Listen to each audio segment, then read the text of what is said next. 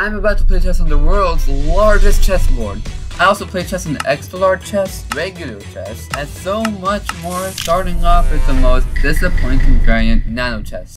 Bro, what is this, man? This is so disappointing, bro. So disappointing. Although I was disappointed with this mode, soon I'll be playing the world's largest game of chess. Oh my. But first, we're going to be playing something a lot smaller. Wow, this is a lot less disappointing than the first one, I guess. Well, this is an easy win. I couldn't have been more wrong thinking fewer squares would make it easier. In fact, it doesn't. Oh yes, block. I don't know what I can play over. I think I might be lost in this position. Wait, I'm gonna take that pawn, okay. Bro, this... So after a while, I managed to win, allowing me to move on to something that didn't seem too different, but was a lot different. This one extra isle makes the game a lot easier, even though it was initially hard, but I still managed to beat it. And you're done. And here's where I get to move on to the most normal game in this video. Bam, bam, boom. Checkmate, which is also the second easiest one. Since I checkmated my opponent, it was time to go big. Okay, wow, that was a lot different. Boom, boom, bam. Okay, I lost.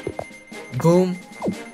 Okay then, I'll take the resignation. These games are just too easy. Huh? Hold on. What now? These games are just too easy. The next one will be sure to humble me quick. Now larger board means more pieces, and I don't know why I did this to myself since it was also sideways, but we have 2 queens, which was difficult to abide by since I had no clue what I was doing. And my opponent had 2 knights and 2 queens.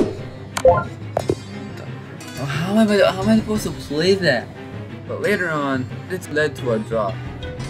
I know it's not a win, but I'll take it. But since I had already beaten every board size except for one, it is time to move on to the one and only largest chess in the world.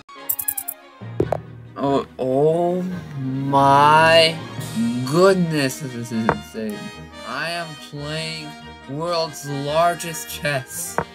And even though I was super amazed by the size of the board, I started off not knowing what I was doing, and I was pretty much losing, which kept on going until this happened. The game started off by both of us pushing our pawns so we can promote, and he just planted 3 queens and resigned, which was a little anticlimactic, but I have finally won in every single chessboard size ever.